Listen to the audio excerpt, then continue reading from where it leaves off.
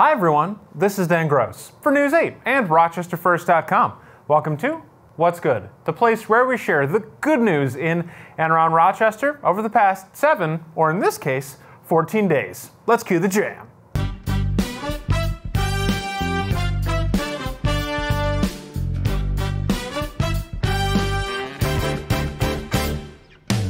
Starting off week 1 of our doubleheader, summer is officially back in Monroe County.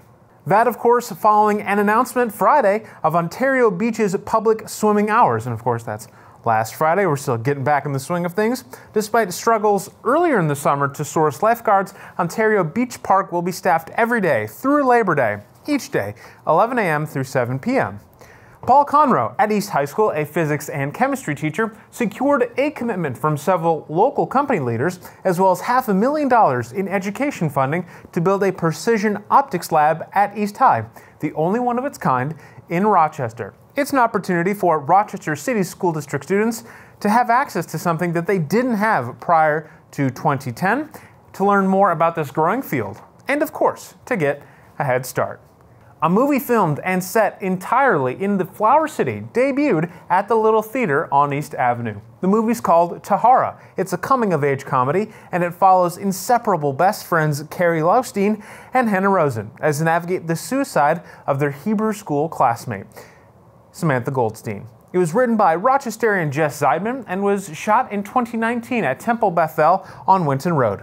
The whole movie was completed in 2020, but only hit theaters this past month. The movie currently has a 100% rating on Rotten Tomatoes from 28 critics.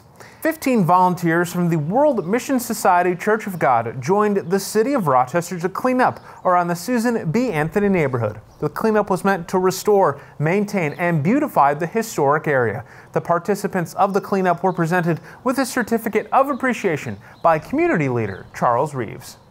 At the start of his senior year, Austin Sierra of the Gananda School District was hospitalized after his motorcycle collided with a truck while he was out riding. But after months of being confined to a wheelchair and incredibly hard rehab, he managed to walk across his graduation stage. For Austin's classmates looking on, the graduation was more special, knowing that they could go through it all together, while Austin gives credit to his family and his support system.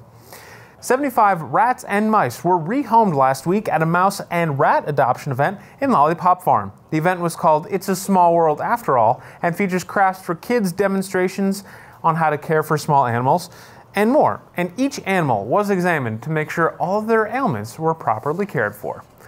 And the Rochester International Jazz Festival returned from this past week. While there might have been some minor hiccups because of flight issues or other illnesses, most shows went off without a hitch. The free headliners at Parcel 5 helped the festival to draw record attendance, and according to them, that meant over 200,000 people attended the festival.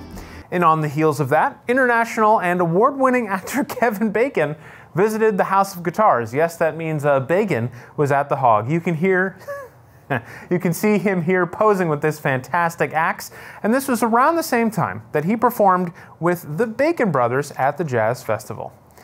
And 2 local students are putting their talents on display in New York City. Aiden Eddy from Grease Odyssey and Lexi Lopez of Eastridge are representing Rochester at this year's Jimmy Awards. The students won the Local Stars of Tomorrow competition through the Rochester Broadway Theater League. It's the first time in nearly 3 years that the Jimmy Awards will be held in person. A 9th grade student from Churchville-Chili Senior High School will compete in the U.S. Youth Weightlifting Championships in Las Vegas. This is 15-year-old Trevor Whedon. He's a contender to place in the top 3 in his weight class, this all according to his coach, Paul Dick.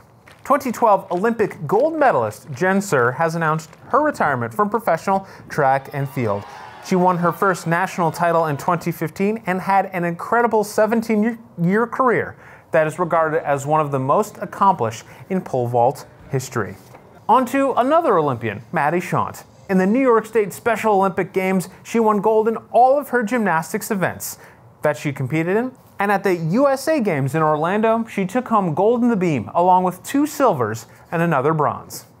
City Blue Imaging is finally getting a new home after a fire destroyed their facility on Christmas Eve 2 years ago.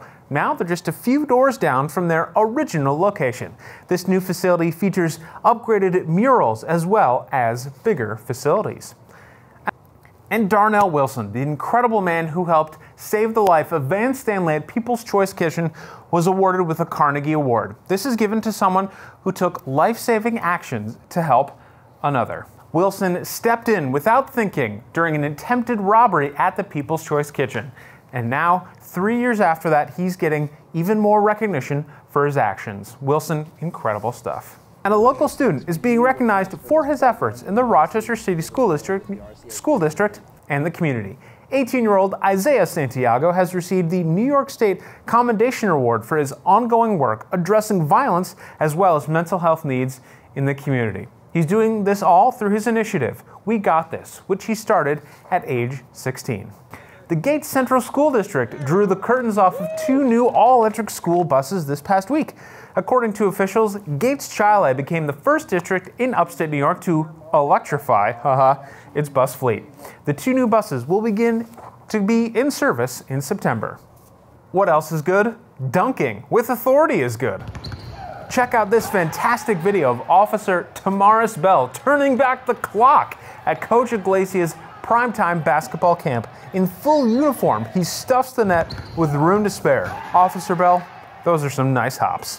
What else is good? Family legacy is good. We are so happy to finally have Natalie Kutchko be officially part of the News 8 family. Of course, being the daughter of John Kutchko, she grew up in this building, and now she works for us, still telling great stories in our community, as well as, of course, anchoring the newscast with her dad.